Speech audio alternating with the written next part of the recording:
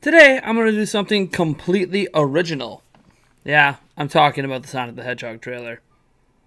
Before I do that, why don't you enter our Nintendo Switch Super Smash Bros. Ultimate giveaway through the green eye link down in the description. It's absolutely free to enter. It is that collector's edition that came out in November of 2018. And hey, why don't you drop a like on this video as well and see if we can get it to 150 likes.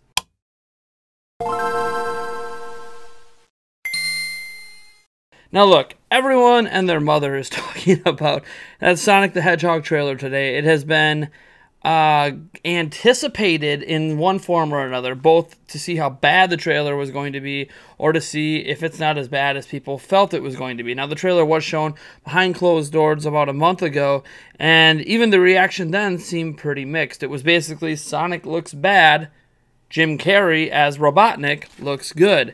And that still seems to be the general consensus coming out now that the trailer is public. Everyone thinks that Sonic looks bad, but, you know, Jim Carrey looks good. Or at least Jim Carrey in the trailer comes off as classic 90s Jim Carrey, which we haven't actually seen in a while. So it's nice to have 90s Jim Carrey come back in a character that seems to be well written for his persona. Now, the big thing is the opinions on this trailer are pretty split. You have those people that obviously hate it, think it ruined their childhood. You know, people like Spawnwave and Bob Wolf have both chimed up to be like, hey, look, it's terrible, it's ruining my childhood, this is not what they should have done. Sonic's not realistic enough, so they should have been cartoon. It just looks all silly and dumb, and the story's bad, and blah, blah, blah, blah. Then you have others out there like Dreamcast Guy or Arlo even, who are kind of like, hey, look, I think they know exactly what they're doing, and it's brilliant, and it's going to be awesome. So here's my take. I actually like the trailer, and I kind of side with the latter half of what I brought up in Dreamcast Guy and Arlo. I think they know exactly what they are doing. I think they know that this is a meme-tastic video. They are playing into the memes. You have Gotta Go Fast in there, which is already a meme. So they have that in there. They have, you know, Take Us to the Genesis, you know, in there as a saying to kind of call back to the Sega Genesis, Master System for some other people. And they're just kind of playing into the cringe. They are trying to make Sonic extremely cringeworthy. I mean, at one point, you know, he looks at his wrist where he doesn't have a watch and says he took 9 million steps, and this is in the middle of Jim Carrey's Dr. Robotnik shooting a bunch of missiles at him and them coming to a standstill, which some people felt confused by. But this also infers that how Sonic's speed works isn't necessarily just his legs. Maybe his speed kind of works like the Flash, because we've seen in the Flash TV show and in the comics his ability to kind of stand there and move so fast that that to him he feels like he's standing still, but to everyone out there it looks like he's not even there, and that time kind of stands still, and then he can go around and destroy all the missiles and all that jazz. That at least seems to be what they're inferring how his speed works. It's not necessarily just when he runs. He can just call upon his speed whenever he needs it. It's a very interesting trailer to me in some cases because I don't actually mind the story. The story feels very unique, and that's the way I always felt video game films need to approach video game adaptations, is don't try to tell a story that's already been told in video game form. Give us something unique. And the way that this story seems to be working out is that Sonic the Hedgehog is some interdimensional alien being. They don't really explain it too much in this initial trailer. Maybe we'll find out more in future trailers. Otherwise, we can wait to watch the movie. I believe it comes out in November. But basically, Sonic's not from this planet, but he's here on Earth to save it. At least Sonic says that at some point in the trailer. I'm here to save the Earth. I will save the Earth from what? I don't know, because Dr. Robotnik is not actually the initial bad guy that Sonic was here for. Dr. Robotnik is actually called on by the U.S. government, or I really shouldn't say the U.S., maybe it's the UN. Some government agency, anyways, hires Dr. Robotnik to try to stop Sonic. And the reason they want to stop him is because his speed creates a lot of electricity, and that electrical pulse that happens when he hits his max speed is knocking out power in huge chunks of the United States. And because of that, they want to put a stop to it before he knocks out the entire world's power grid, which is understandable, obviously. There's something going on they don't understand. The government generally wants to bottle that up and figure it out. And so they hire Dr. Robotnik, who obviously is Doctor of Robotics, basically, to try to capture and figure out all this stuff. And over the course of the movie, he obviously goes from trying to capture and blah, blah, blah to trying to kill Sonic.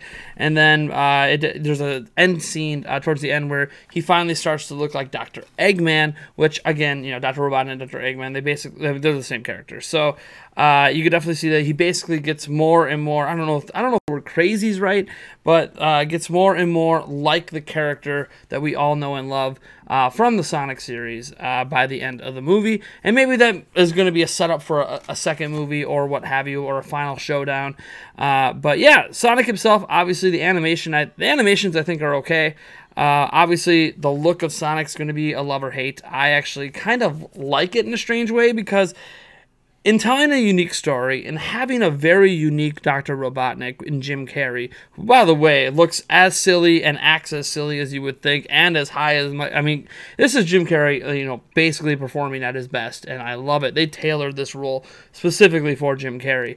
But I honestly don't mind the way that Sonic looks, or how he runs, or anything else that people have been taking issue with. I realize his face looks funny at times. The animations look good at times, look bad at times. Honestly, I think this entire movie is built for memes. I think they are buying into internet culture with this video. They knew that no matter what they did, a Sonic the Hedgehog movie probably would not be well received. So instead of trying to make this super high production, hundreds of millions of dollars sunk into trying to make this biopic epic like a Game of Thrones, or just some sort of massive scale movie, they decided, hey, look, we're not going to go that Detective Pikachu route. That's very hard for us to pull off with a character that has already had its ups and downs as a franchise.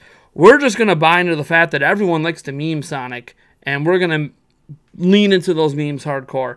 And I honestly think this is one of those movies that is going to become one of those cult classics. I think it's actually going to perform well at the box office, be very low reviewed on Rotten Tomato, be very low reviewed basically everywhere, but there's going to be this big collection, maybe millions of people who actually love how cringy this movie is. If you love cringe, this is going to be like the perfect video game movie for you. If you're like a Sonic fan and you love the Sonic memes and the Sonic cringe and the gotta go fast, like the chili dogs, I'm sure there'll be a joke about chili dogs in there at some point. Like, there's going to be a lot of cringe in here, along with some nice humor from Jim Carrey. And I think it's going to be a nice melding of the movie owning what it is.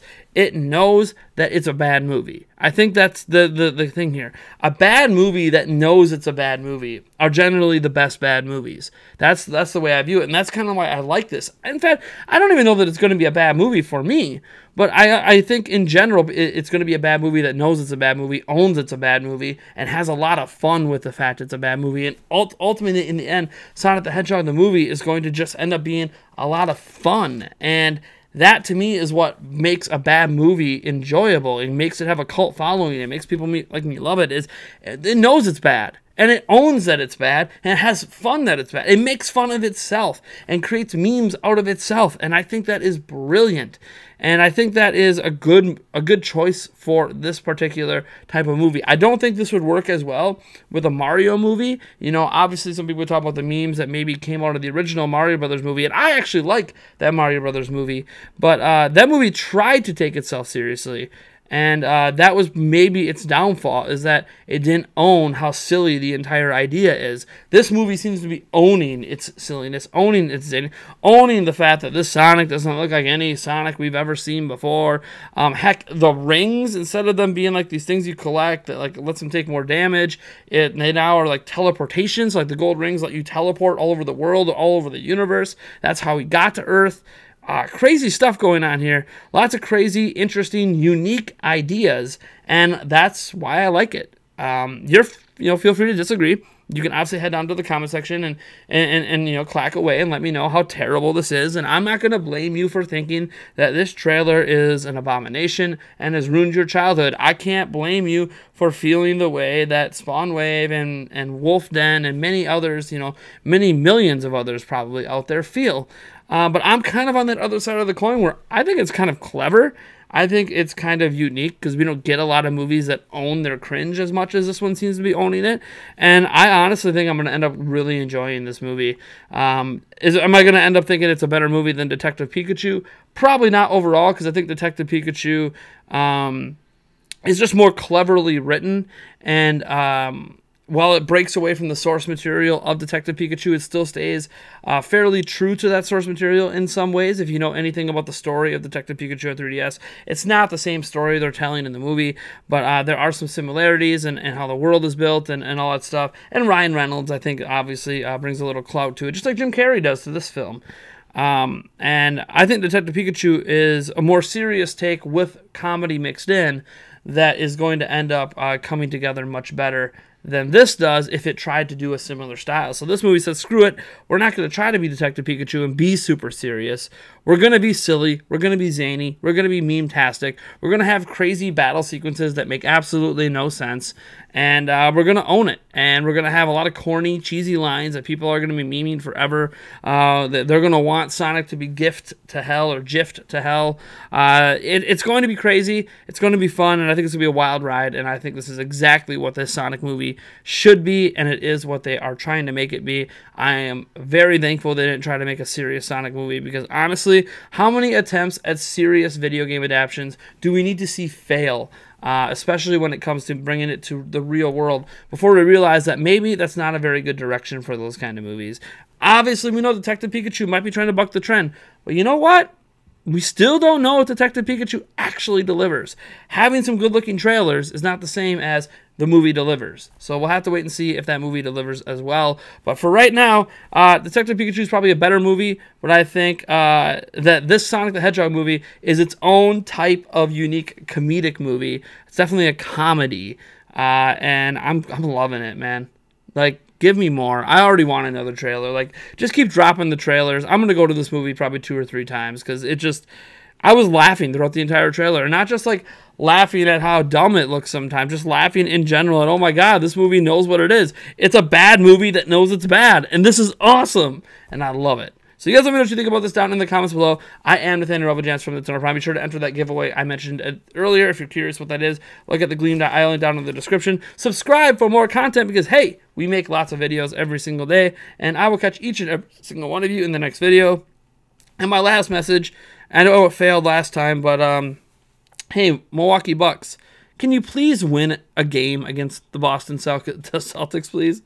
Like, defend your home court. Come on. Don't get blown out again. Come on, Bucks.